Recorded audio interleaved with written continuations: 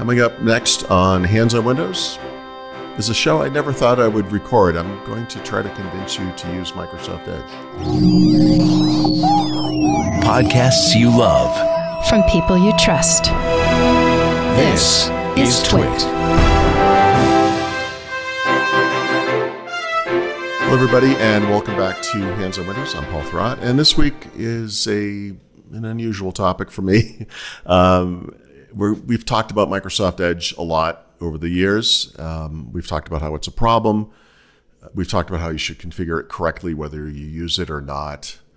I've been kind of down on Edge for years, really. And the reason is because of all that enshirtification stuff that's going on in Windows 11. And Edge in particular is kind of a vector for the bad behavior that we see in Windows 11. But beside that, there's something interesting happening with Edge that's been going on now for about a year, maybe a year and a half, where Microsoft has been also, doing the terrible stuff, but also doing these things with Edge that are actually very interesting and make the browser more interesting to me as a user. The biggest one is they are rewriting all of the user interface components using a new technology called WebUI 2.0 instead of using the old kind of React-based user interface. And they have seen dramatic performance improvements as a result. So if you bring up Edge and you click on something like this extensions button, I'll bring up what else would be a good example of this. Maybe just history or whatever. These are the types of interfaces that would come up really slowly in the past. And over time, they've been slowly rewriting different parts of this. And now, on average, across 13 browser features that they have converted, this thing is actually 40% faster, which is enormous. That's incredible to me. The other thing they've been doing, which is kind of contrary to the whole point of Edge in some ways, is getting rid of features that few people use. So they're actually debloating it a little bit. Edge is really feature rich. And that's interesting to me. So for that reason, those reasons, and because I have to work on the book and do the things I do for the site and for the podcast here, I've been using Edge more lately, and I've actually found that I like it. It's kind of a weird thing to say.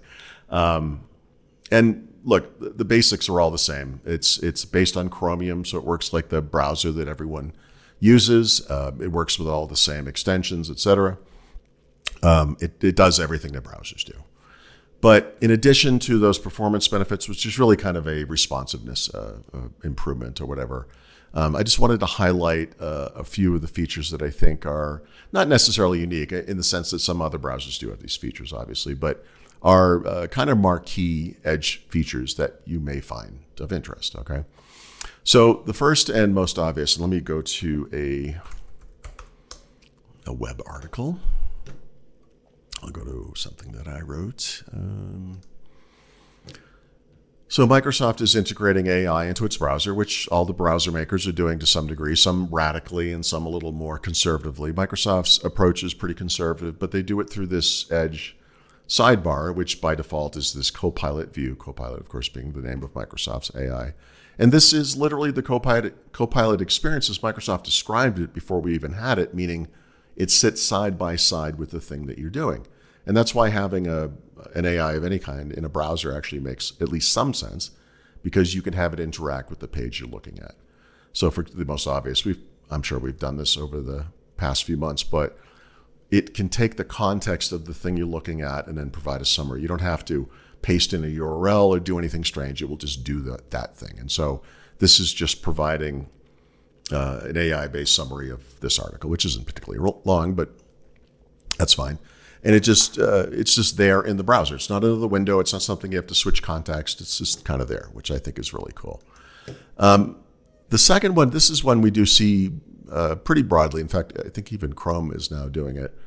But you can enable vertical tabs. And this is interesting because we used to have these 16 by 9 screens that were really wide screen and more room this way.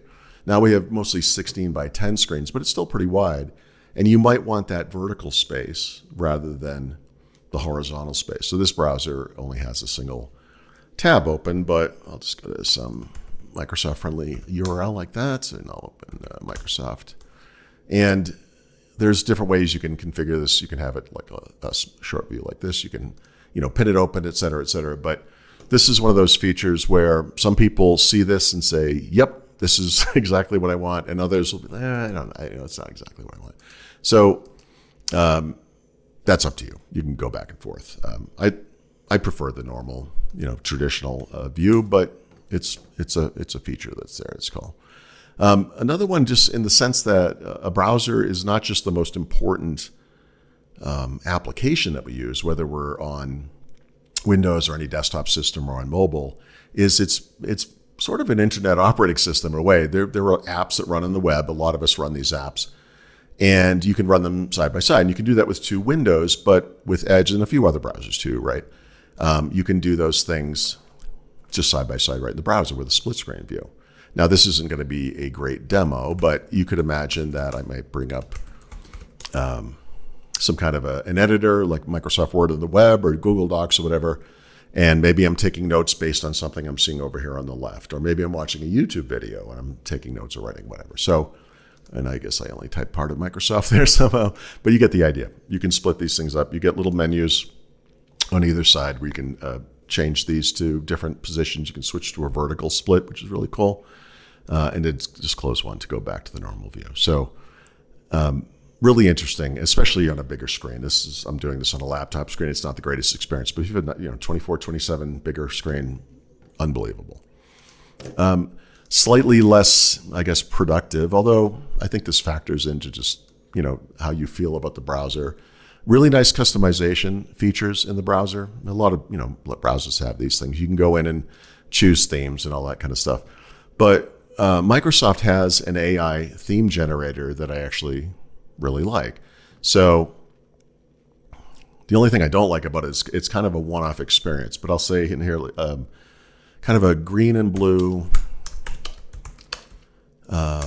theme like the Bliss wallpaper from Windows XP. And it will take a moment here to do this, but it's not just going to create something that will impact the color around what we call the browser Chrome, but it also will impact the wallpaper that you see on the default new tab screen if you're using that, right? And so hopefully this thing will pop up eventually, but it takes a little while. There we go. So you can choose the accent color here. After you get this design, I'll just pick this one, apply the theme, and I will apply that, and that's fine. And so you can see the color up here. I mean, in normal browser view like this, not that dramatic. But when you go to this screen, which is covered up with gunk, and we're going to talk about this in a future episode, but you can see that background back there. And if you clean this screen up, which you can do through the settings here, you can see more of that. It's just kind of a nice thing. So when we go back here, you can see it's in there. I wish you could save it. This is the only problem. This is a one-off. It's, get to a different computer, you're not going to get this. You could generate a new theme. This won't be sitting here waiting for you to go back to. It's a little bit unfortunate, but it is it's a really neat feature. And I think it's really unique. So I will leave that on. And then let me go back to a article view. I take a lot of screenshots as the nature of what I do. So let me find a long article like this thing here and bring this up. And so you can take screenshots of the system. We talk a lot about the snipping tool in Windows 11, but Microsoft Edge has its own screenshot tool. And because this is kind of a low res screen, it's off on this little sub menu, but normally it's out here in the main menu. And when you select this, you get these different choices. But the one I really like here is capture full page. And what this will do is literally capture the entire page, not just the part you see on screen. So I'll just save that to disk. And when you look at this file, I should probably just open up full screen, I would imagine. Yeah. You can see that what it is this gigantic, if it ever comes up, here we go. Oh, I haven't run this app yet. Give me one moment. Skip. I'll skip through that. And I'll just F11 this and get rid of all the little extra stuff. I'll just do that one more time, I guess. Yeah, open the file. It should just open now automatically. And now, yeah, so you'll see a full screen view. But it's this enormous, tall image eventually. So it's probably too, there you go. You can see how big this thing is. Maybe I picked a radically tall example, but this is pretty unique. I used to turn to third-party utilities for this, and I really like that you can just do this right in the browser itself. It's kind of a cool thing. I mentioned in passing earlier that you can use your extensions from Chrome. Microsoft does have its own extension store, of course, which is on the web here. So this is the Edge extension store. But if you go into this interface for extensions, manage extensions, it will have an option here that says you can also use them from other stores. And so all you have to do is just find out where it is, Chrome Web Store. Go there. And then if you find if there's an extension that's in the Chrome Web Store, but it's not in, I don't know why I'm clicking around. I don't have to install any extensions, but let's pretend I wanted to get this one. I could install this right in Edge, even though it's not Chrome, right? Because it's based on Chromium. So that's actually kind of a plus, and it eases the transition if you are going to adopt Microsoft Edge, as you might want to. So I'm going to follow this up with a couple of more episodes. One is the way that you should configure the browser if you're going to use it. We'll do that one next. We've talked about this in the past. It is in the Windows 11 field guide, but I have a more detailed view of the configuration changes that I think you should make. So we'll go through that next time. And then after that, I want to talk about what happens if you don't want to use Edge, because this is running in the background and doing things. And if you're going to be using Chrome or Brave or whatever, or the browser, there's actually several things you should do to configure Windows 11 so that this thing isn't happening in the background, right? Because it's just taking up resources and redirecting you to other things. So that'll be the next couple of episodes, so we'll get there. So thank you so much. I hope you found this interesting. Maybe I converted a couple of you. I guess we'll see. I think using the built-in browser, if it works well enough, is not a horrible idea. But there are issues, and again, we'll get to that. And we will have a new episode of Hands on Windows every Thursday. You can find out more at twit.tv/HOW. Thank you so much for watching. Thank you especially, as always, to our Club TWiT members. If you are not a Club TWiT member, please do give it a look and think about subscribing.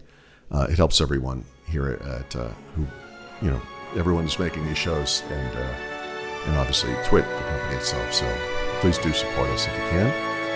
And I will see you next week.